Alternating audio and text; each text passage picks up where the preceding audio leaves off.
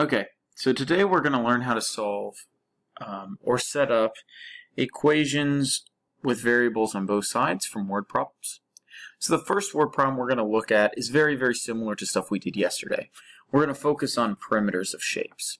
And in this situation, we know that the two shapes have equal perimeters. So I know the perimeter of this shape is the same as the perimeter of this shape.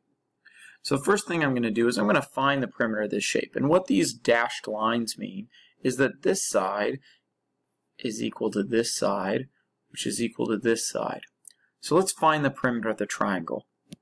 The perimeter of the triangle would be 3x plus 3x plus 3x.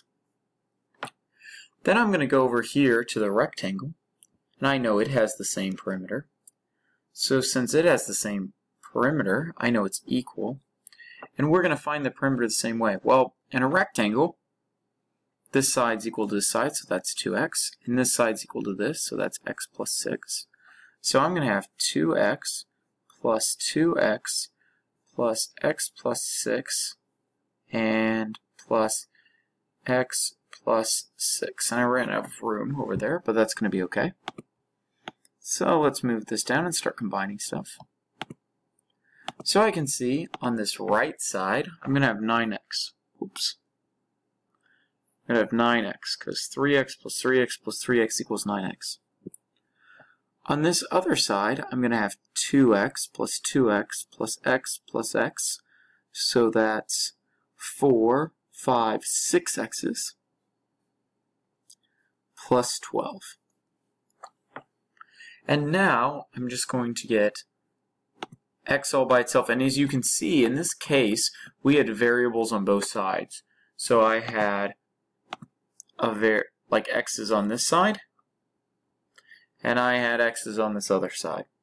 So since we had variables on both sides, we just solve the rest by getting the variables by themselves.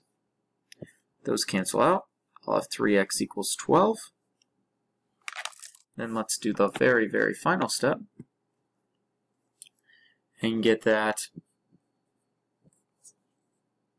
x is equal to 4. So if we go all the way back up here, we'll find that, hey, x is equal to 4, so we solve this portion. So that is 4. Now we have to find their perimeter. And I'll find their perimeter by taking one of the shapes and plugging in for x. So this one's probably the easiest one to plug in. So my triangle, if we look over here, my triangle had a perimeter of 9x. So we'll go down here and put in 9. And instead of writing x, I'm going to write 4, because that's what we found x is. And I'll get that answer is 36. Try the perimeter problems of the different equations. So try the ones that have perimeters or have shapes. And in the second video, we'll go over the other type.